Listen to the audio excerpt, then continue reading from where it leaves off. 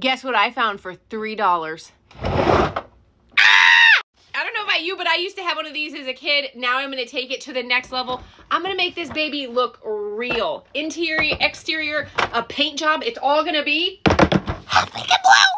When we're done, I'm just going to mount it on my wall. I'll find room. Found the seat fabric on clearance. It feels like a real car. Seat.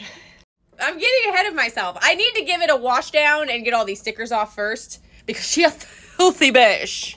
I don't get it. The top and bottom, perfect. Why couldn't they just scoot it over? It doesn't matter, Ayla. Just rip it off. Like a glove. You know it's going to say beige.